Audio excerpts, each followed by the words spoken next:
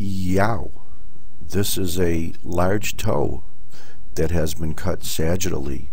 Please notice that here is the distal phalanx and here is the proximal phalanx. Large toes don't have a middle phalanx, do they? Here is the joint space between the proximal phalanx and the distal phalanx. This is the interphalangeal joint.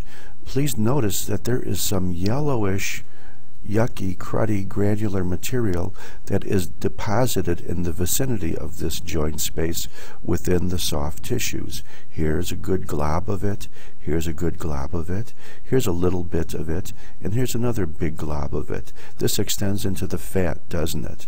If we were to look at the same substance a little bit closer up, it has that same yellow, yucky texture. It extends into soft tissues. And quite frankly, I don't know if this particular slice was from the toe or not, but it is a very, very good gross demonstration of atophis. Well, if you fix atophis of gout in formalin, the uric acid material usually dissolves.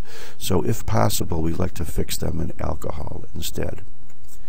And when we do fix them in alcohol and then process them like tissue, the yellow, yucky stuff, the tophus material of gout, frequently looks like this.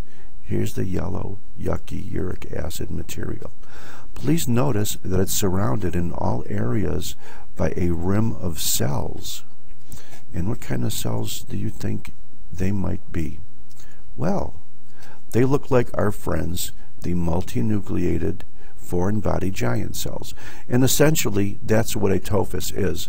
It's a deposition of urate within a joint space due to certain conditions of gout related to pH.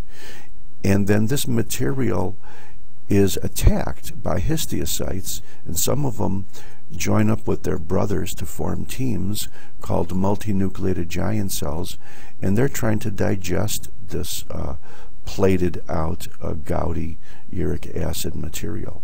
And this is the classical appearance of a gouty tophus. Thank you very much.